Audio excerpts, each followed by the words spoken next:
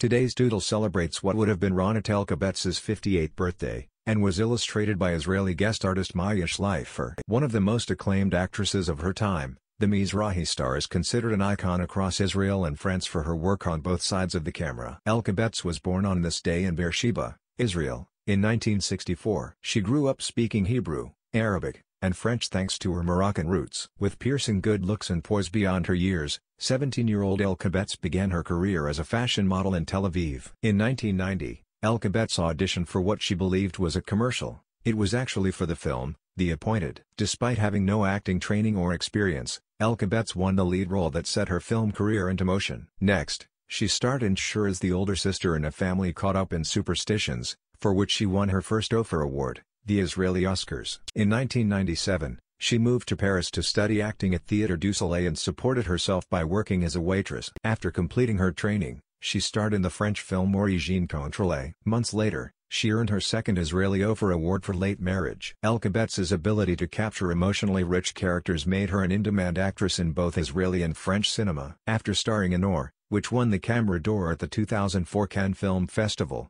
Elkabetz became interested in other parts of the filmmaking process. In that year she worked on her debut film as a director and screenwriter, To Take a Wife, which would become the first of a film trilogy she created with her brother, director and actor Shlomi Elkabetz. The Elkabetz trilogy, an Israeli-French co-production, also includes the films Shiva on Golden Globe-nominated Get, The Trial of Vivian Amsalem. It had a tremendous impact on Israeli society and culture, featuring the first authentic portrayal of a Mizrahi family in Israeli cinema and promoting the plight of Jewish women denied a divorce in the rabbinical court system in Israel. Elkabetz was nominated for 13 Ophir Awards over the course of her career. She was also awarded the French Legion of Honor for her work. Leaving behind a groundbreaking legacy of strong female leads, Elkabetz conquered complex roles in multiple art forms while popularizing Israeli cinema. Happy birthday, Ronit Elkabetz! Like, share and subscribe to Doodle Catalog.